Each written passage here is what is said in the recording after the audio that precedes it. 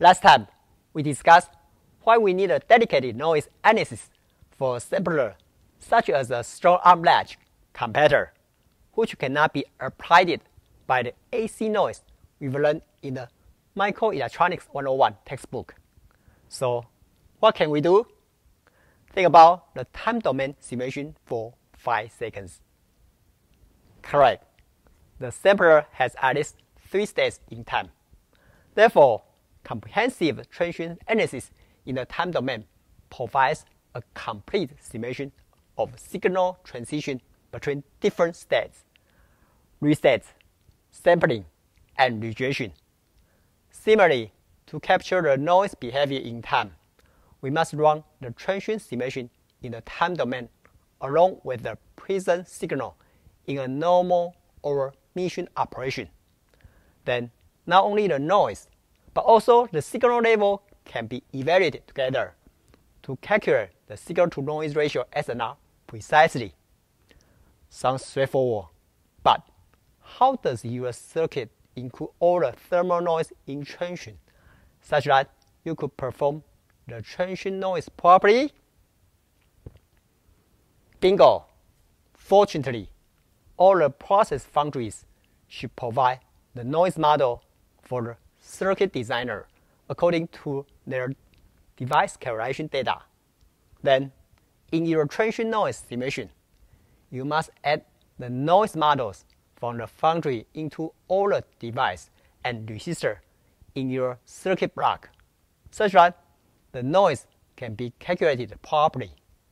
But to speed up the simulation time in any time domain simulator, the transient noise option was disabled in transient, and you must modify the noise flag to enable the noise while running the transient simulation.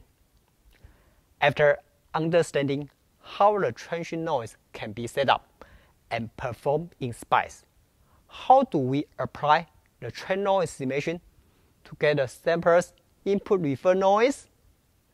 Think about the bit array or statistical images for 5 seconds. Yes, in the white noise video, we describe the bit array related to the sigma value in a quick way of evaluating the service link budget.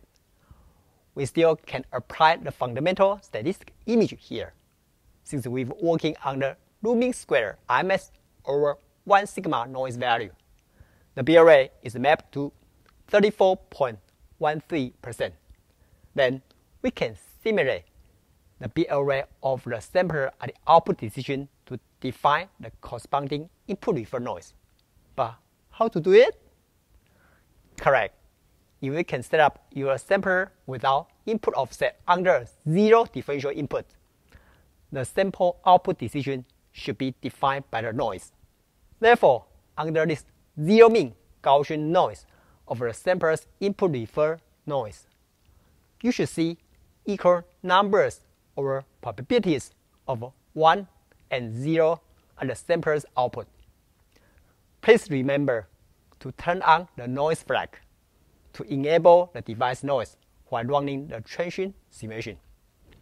Otherwise, the sampler may enter and stay in a metastable state.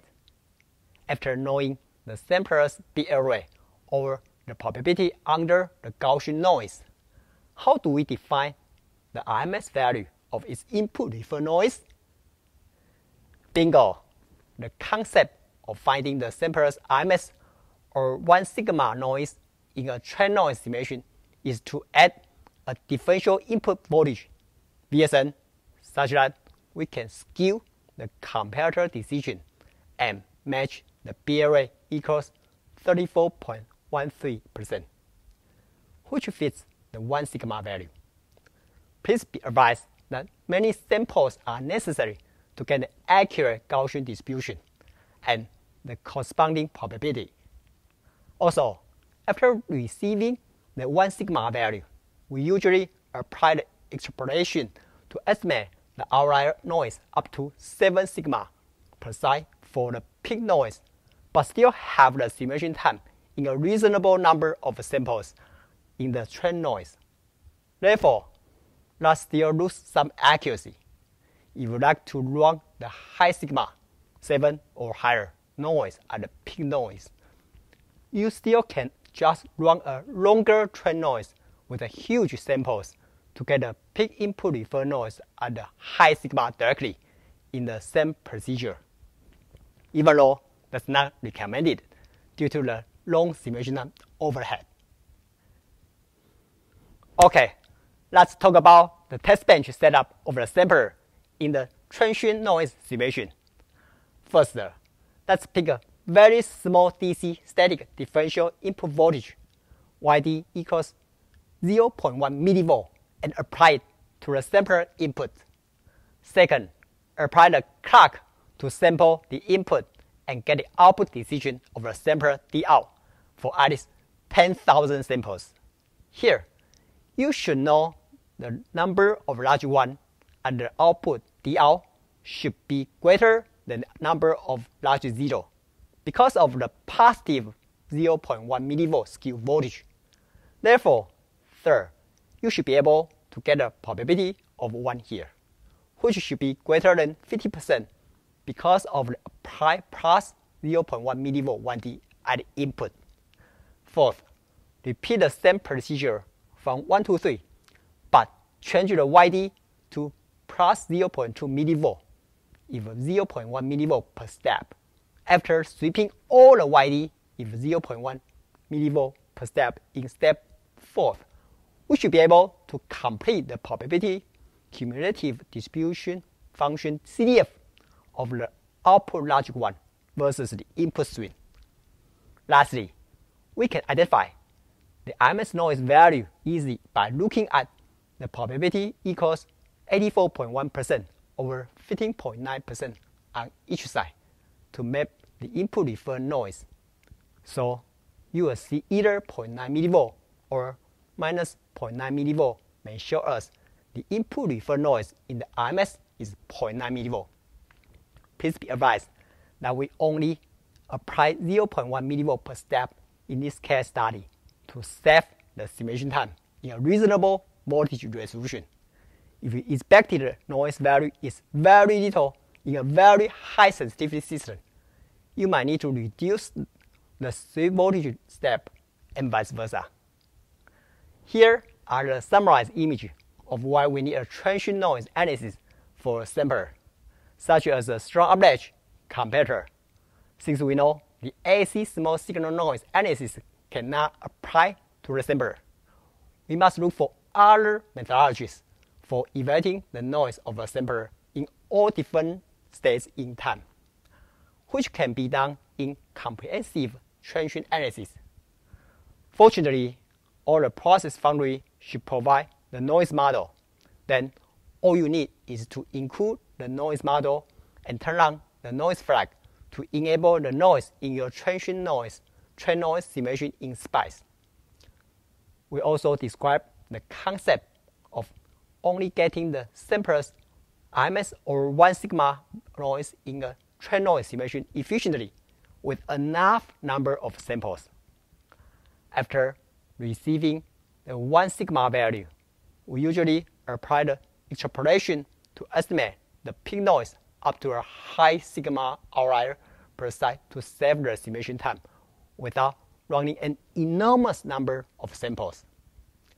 Lastly, the test bench setup of the sampler in the transient noise simulation is shown in the following steps.